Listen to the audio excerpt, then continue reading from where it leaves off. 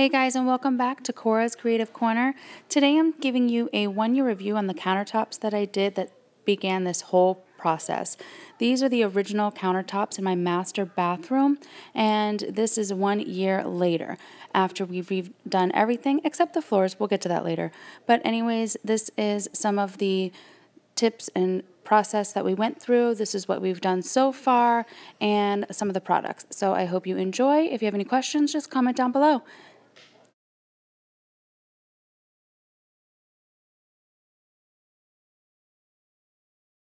So it's been a year since we redid our bathroom in here in our master bathroom, and what we ended up doing was we ended up painting all of the cabinets using that gray primer.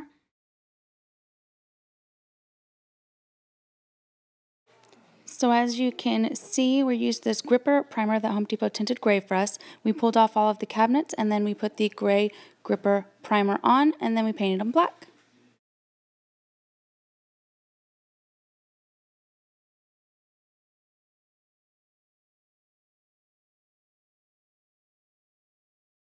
In black onyx color, we added some hardware to it, as you can see on the handles.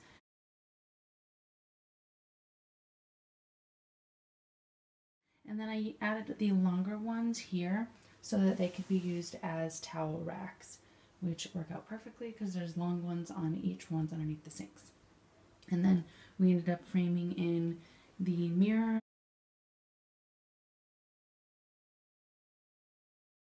As you can see, we used some trim and I put it on there with some Gorilla Glue and painted it black. And then these are the countertops that we actually painted and used the epoxy on top of. Just to show you the countertops again, it was this peach formica. Then we used the Giani Granite White Diamond Kit. This is the black primer that comes with it, and then I followed the steps. And then this was without the epoxy, but we decided that after adding all of the veins and all of that hard work that I didn't want it to get messed up or destroyed. So that's when we decided, you know what, let's go with epoxy. So light bulb, thus steps in the epoxy. This is when we decided that we were going to epoxy everything. After we saw the results here and the shine and really the resilience that it gave us, we knew that this was the product that we were going to be using throughout the rest of our renovations.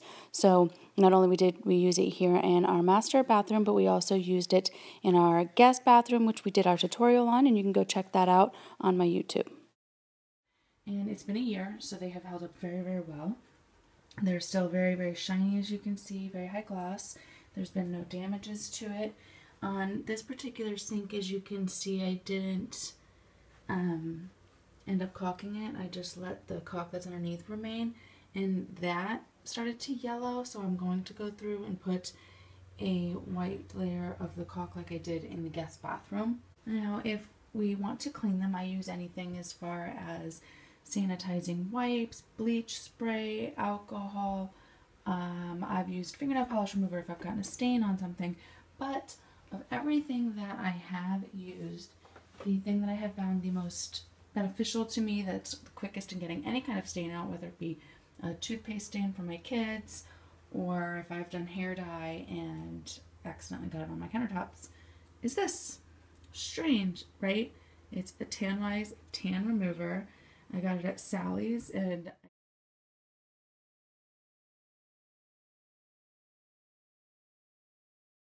it removes it so well, and it's got such natural ingredients and products in it that I thought I would try it on the countertops, and it works like a charm. So that is my go-to for cleaning up any kind of stains. So you might recognize this sink or countertop space from the video. I can't believe it. We got over 100,000 views. If you haven't already watched it, you can go check it out. But thank you guys so much for watching it. You guys are amazing. I love you. Thanks. This is my kids' bathroom, the guest bathroom. And as you can see, it has some toothpaste stains on the counters. I've tried using everything else to get it off and it won't come out. I've used hand sanitizer, alcohol, bleach, and what have you, and it's not coming out. So I thought I would go ahead and give you a demonstration of how I'm going to use that to get it out, because I have had people asking me what happens if you do get a stain on it. So as you can see, it's like this green goopy stuff. I just put some on there, and I'm just going to scrub it out, and it's going to come out so easily that it's annoying. So there's that one. Where's the other one? They're everywhere, like if you see all the pink spots. So I just want to scrub it until I get it all out. It has like a texture to it, almost like an exfoliating scrub. So it does have a texture to it, but it doesn't scratch or ruin the finish, luckily. So that's one of the reasons I really like it. And I can use more product if I need to, but if you see, those are all gone. The big pink spot that was there. So I just need to use a little more to get that last spot there. And as you can see, I did caulk around the edge of this sink, and it has a much cleaner looking edge. So I have had people asking me that. Do you have to caulk around the sink? That's totally optional. I've done it in this bathroom, and I've done it in our kitchen around the sink. And I'll show you that one too.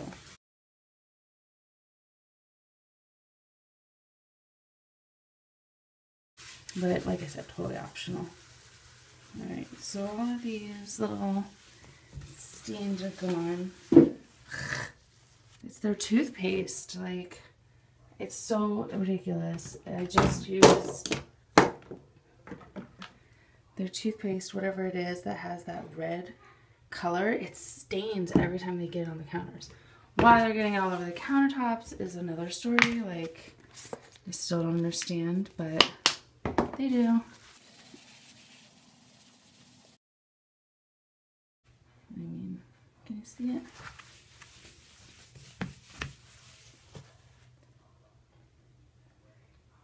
So pretty.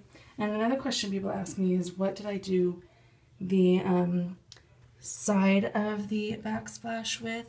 And I did the same technique as I did down here, except the epoxy went down here and only a clear coat went up there because it's a little too heavy. You'll get this drip look effect if you put the epoxy up here. It's just too heavy.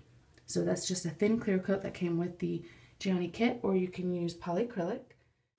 Now here's our kitchen transformation. This was the before when we bought it. This is what it looked like when we moved in. The cabinets were all this like light oak color. The countertops were that peachy Formica color. And then we just went ahead and started the process of using our gripper primer again. We painted the cabinets with that black onyx color in the satin. And we did a couple coats of that. Then we got some new appliances and some hardware. Here's where we got our faucet on Amazon, and then I got all of the hardware throughout the house that we used in all the bathrooms and in the kitchen to make it cohesive. I got those online at Amazon, and here is the information there. So you can see I saved a lot of money by purchasing this stuff and installing it ourselves. Then we went ahead and started to prime the countertops, and I used the black primer that came in the Giani kit, and we loved it so much that we went ahead and covered it with the epoxy. Here's the epoxy that we used in our kitchen on the countertops, and this is the result. Look at that glare. I mean, we loved it. I love it. To show you an example of what happens if you don't use enough epoxy, for instance, if you get a little skimpier, you're getting close to the edge, and it kind of dries up without it, you get what we call these little dips or dimples. So that's why we always say plenty, plenty, plenty, plenty of epoxy. Be generous. If done properly and you have enough, you get it all the way to the edge, and it gives you this very smooth finish. You see, no dimples there. Here was when the epoxy was wet, and you can see that we had enough that it leaked over the edge and gave us a smooth finish. And yes, this is food prep friendly material. We wouldn't have used it if we didn't believe in the product, so we did check those ingredients. And then we went ahead and decided that, you know what, let's do some backsplash because it was missing that little bit of oomph. We used pennies as our spacers, and then we got our tile at Home Depot, as you saw. We used the Snow White grout here, and the result is just gorgeous. I mean, everything was pretty much perfect, almost perfect. I love it. Everything except the floors. So that is what we are currently working on. We went ahead and got our flooring at Floor & Decor in Orlando, and I believe it was the rustic hickory laminate, and we are applying it all ourselves. We went ahead and pulled up all of the nasty linoleum and carpeting throughout the house, and we purchased enough to cover all of our flooring in the home. And as you can see here, we did do all of the work ourselves. That included taking off all of our baseboards, labeling everything so we knew how to put it back, trimming anything that needed to be trimmed, and doing all of the math and the cutting ourselves. So to all of my students from back in the day who asked, when will I ever use this math in real life? Well, here, my friends, here, my students, this is when. Here is real life. So look at that. I mean, if it weren't for math and my husband's saw work, this flooring would not look as gorgeous as it is, but my knees aren't so happy. Thanks for stopping by. I hope you enjoyed this 1-year review and the tips that I kind of had. I also threw in some of the products and where you can get them.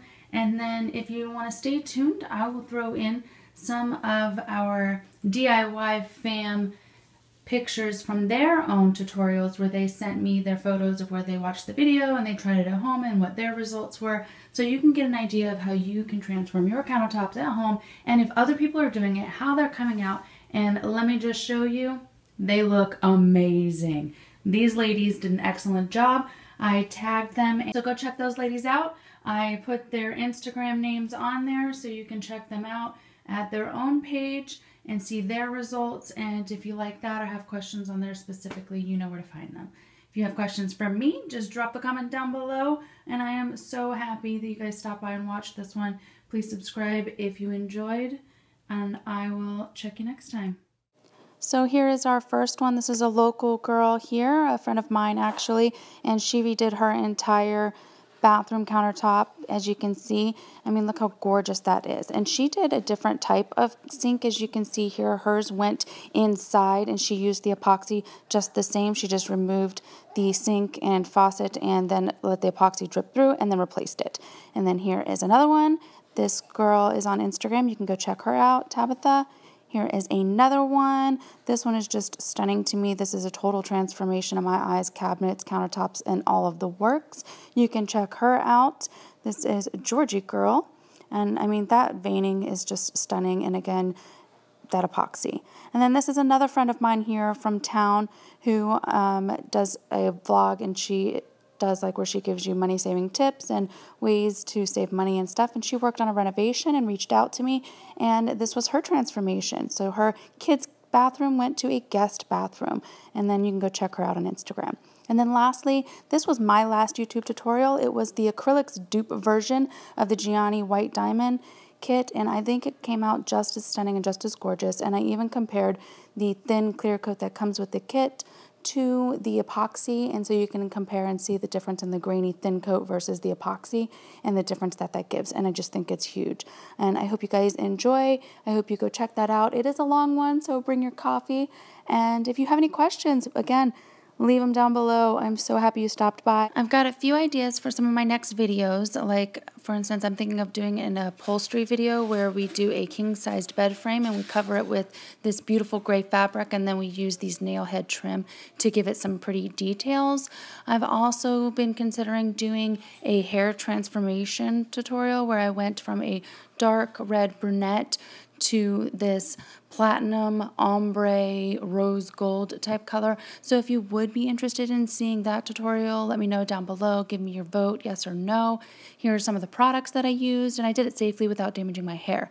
I'll also leave the links for the video for my brand comparison video with the epoxy and the Giani Granite, as well as my tutorial for the backsplash if you want to check those out. Thanks again for stopping by at Cora's Creative Corner. I can't wait to see you on the next video. Bye.